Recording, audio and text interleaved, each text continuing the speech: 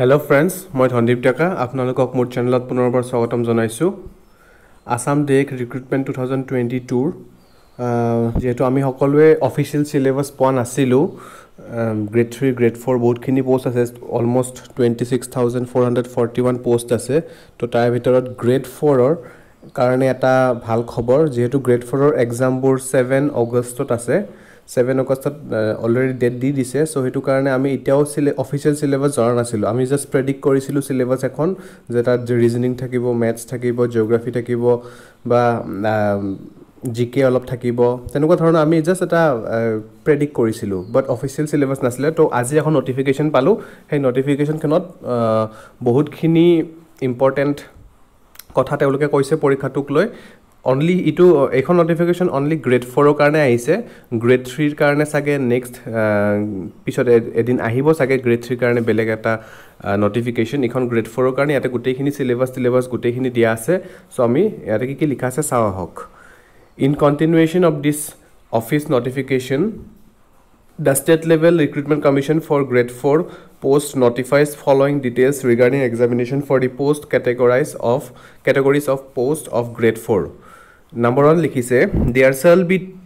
2 exams on the same day সা আপোনালোকে বহুতে হুদি আছিল কমেন্ট সেকশনত মোৰ আগৰ ভিডিওত যে এদিনতে এক্সাম হ'ব নেকি হয় এদিনতে হ'ব দুটা শিফটত হ'ব এক্সামবোৰ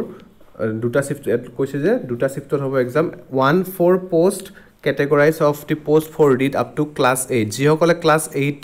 maximum qualification or class 8 তলৈকে pass কৰিছে তেওঁলোকৰ কাৰণে মৰ্নিং হ'ব বা ইভিনিং হ'ব আৰু এটা যি সকলে HSLC পাস কৰিছে তেওঁলোকৰ কাৰণে ইভিনিং হ'ব নহলে মৰ্নিং হ'ব যদি ক্লাস 8 পাস কৰা সকলৰ মৰ্নিংত হয় তেতিয়া ইভিনিং HSLC পাস কৰা বিলাকৰ হ'ব নহলে মৰ্নিং যদি HSLC পাস কৰা বিলাকৰ হয় ইভিনিং ক্লাস 8 পাস কৰা বিলাকৰ কাৰণে এক্সামটো হ'ব তো দুটা এক্সাম হ'ব এদিনতেই মানে 7th আগষ্টতে number 2 লিখিছে the syllabus of the examination for recruitment to the class 4 post shall be in consonance with the prescribed SCRT syllabus of class 8 examination and class 10 ইয়াতে লিখিছে যে সিলেবাস টু আমাৰ জেনেকো ক্লাস 8 ত যেটো syllabus থাকে বা class 10 ত জেনেকো ধৰণৰ syllabus থাকে তেনেকুৱা ধৰণৰ হ'ব আৰু সিলেবাসখন তেওঁলোকে দিয়ে দিছে নাম্বাৰ 3 লিখিছে the subject for both the categories of examination to be conducted for class 4 post that is read up to class 8 and SSLC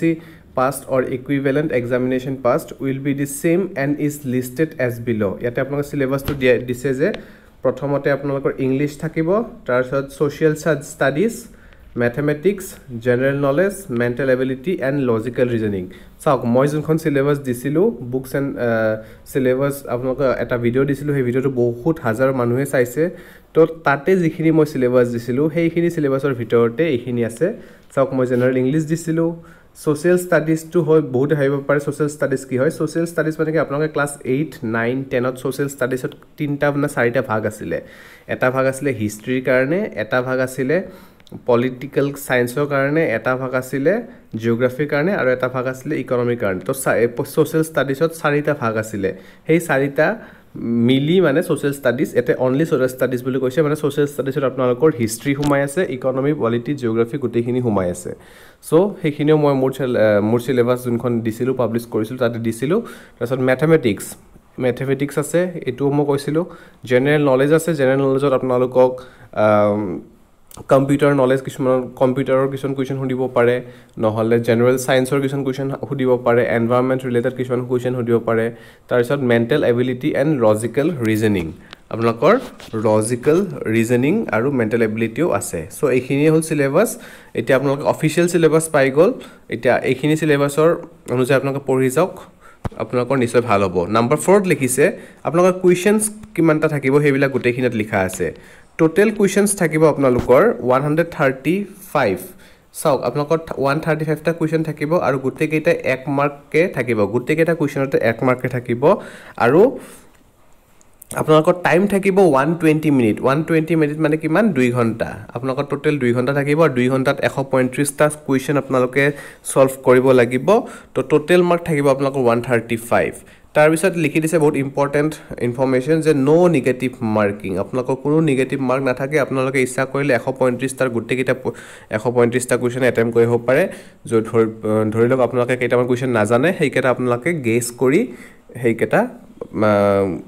OMR seatot di ahibo pare ba gotei kita apnaloke attempt koribo pare tarasot likhise the date and time of written examination will be intimated shortly যেহেতু date two already দিছে এটা কিয় এইটো লিখিছে গম নাপাও যেহেতু date two 7 আগষ্টত হ'ব বুলি কৈ দিছে তেওঁলোকে সো এইটো ইমান ডাউট নাই ডেট 7 আগষ্টত এক্সাম হ'ব তাৰ পিছত আছে আমাৰ number 7 to the selection of candidate for inviting them for interview skill test will be in ratio of 1:2 so আপোনাৰ আমাৰ যেহেতু grade 4 কাৰণে almost 14,000 net 13,000 man post আছে so total আমাৰ written exam পৰা select কৰিব 26,000 মানে double select কৰিব মানে এটা পোষ্ট অনুযায়ী দুজনকে ক্যান্ডিডেট সিলেক্ট কৰিব ৰিটেন এক্সামত আৰু হে যি সকলে সিলেক্ট হ'ব তেওঁলোকে স্কিল টেষ্ট বা ইন্টাৰভিউ কিবা এটা দিব লাগিব হেতু দি পিনে যি সকলে পাস কৰিব তেওঁলোকে চাকৰিটো পাই যাব সো অলমোস্ট 26,000 মান সাগে সিলেক্ট কৰিব ৰিটেন এক্সামত গ্ৰেড 4 ৰ পৰা আৰু টোটাল এপ্লিকেন্ট আছে almost 7 lakh 7 lakh ক্যান্ডিডেটে form fill up কৰিছে গ্ৰেড 4 ৰ কাৰণে তাৰ ভিতৰত 26,000 মান সিলেক্ট হৈ যাব ৰিটেনত তাৰ পিছত লাষ্টত আপোনালোকৰ যেতিয়া ইন্টাৰভিউ হ'ব তেতিয়া যিখিনি পোষ্ট আছে সেইখিনি যেসকলে পাস কৰে তেওঁলোকে পাই যাব নাম্বাৰ 8 ত লিখিছে candidate scoring identical mark in the written examination will be invited for appearing in the interview skill test ইৰেসপেক্টিভ of ৰেশিও mentioned in the peda 7 above ইয়াতে লিখিছে যে যিসকল লৰা ছোৱালীয়ে কিছুমান এনেকুৱা আহে যে দুজন লৰা ছোৱালী বা তিনজন লৰা ছোৱালী একে মাৰ্কস পাই যায় একে মাৰ্কস পালে কেনেকুৱা ধৰণৰ তেওঁলোকে সিলেক্ট কৰিব কৈছে তেনেকুৱা হলে আপোনালোকক গুটেই কেটাকে ইন্টাৰভিউ মাতিব ইন্টাৰভিউ মাতি আপোনালোকক ইন্টাৰভিউ থ্ৰু দি সিলেকশনটো হ'ব এতিয়া আপোনালোক 1:2 ৰেশিওটো নহয় আপোনালোক গুটেই কেটাকে ইন্টাৰভিউ মাতিব এনেকুৱা নহয় যে তেও অকমান এজ বেছি হৈছে বা তেওঁৰ এমপ্লয়মেন্ট এক্সচেঞ্জৰ নাম বহুত আগতে ভৰুৱা হৈছে তেওঁক আগতে মাতিব তেনেকুৱা ধৰণৰ কোনো সিস্টেম নাই যিসকলে পাস কৰে ইকুৱেল মাৰ্কস পাই গুটেই কেটাকে ইন্টাৰভিউ কাৰণে মাতিব question number 9 the detailed SOPs for conduct of written examination for maintaining order and discipline shall be issued separately by seva বাকি যিবিলাক নর্মস আছে যিবিলাক ইনফরমেশন দিব লাগে রিটেন এক্সামৰ আগত এডমিট কাৰ্ড যেতিয়া উলাবলৈ গুটেইখিনি সেবাই পিছত সেপাৰেটলি তেওঁলোকে ইস্যু কৰিব যেহেতু আমাৰ এক্সামটো সেবাই পাতিব গুটেইখিনি সো এইখন নোটিফিকেশন আজি state level recruitment commission grade 4 poster underot এইখন নোটিফিকেশন উলাইছিলে তো সেই নোটিফিকেশন খন আপোনালোকৰ ওচৰত মই ডিসকাস কৰিলো সো এতিয়া আপোনালোক অফিশিয়াল সিলেবাস গম পালে হাতত এতিয়া আপোনালোকৰ ডেৰমা আছে যি সকলে গ্ৰেড 4 ৰ কাৰণে পঢ়িম বুলি ভাবিছে বা গ্ৰেড 4 ৰ কাৰণে এপ্লাই কৰিছে সো আমি এক্সপেক্ট কৰিব পাৰো যে গ্ৰেড 3 কাৰণে এনেকুৱা সিলেবাস এখন আহিব আৰু যেহেতু আমি এতিয়া গম পাই গলো যে সিলেবাস নাহিলেও এটা কোনো প্ৰবলেম নাই কাৰণ সিলেবাসখন grade 4 ৰ যেটো সিলেবাস আছে তেনেকুৱা সিলেবাসে মই মোৰ বুকস এন্ড সিলেবাস ভিডিওটো দিছিলো আৰু তেনেকুৱা ধৰণৰ সিলেবাস গ্ৰেড 3 ৰো হ'ব কোনো বেলেগ না থাকে জিকে থাকিব আপোনালোকৰ ম্যাথছ এপ্টিটিউড থাকিব ৰিজনিং থাকিব জেনাৰেল সায়েন্স কম্পিউটাৰ নলেজ এনেকুৱা ধৰণৰ কিছুমান জেনাৰেল যে আমাৰ আসাম গভৰ্ণমেন্টৰ যিবিলাক সিলেবাস আছে তেনেকুৱা ধৰণৰ সিলেবাস থাকিব বেলেগ কোনো সিলেবাস নহয় সো এখিনি আছিল যদি ভিডিওটো চাই ভাল পালে লাইক কৰিব শেয়াৰ কৰিব আৰু সাবস্ক্ৰাইব কৰিবলৈ নাপাহৰিব will be meeting in the next session very soon thank U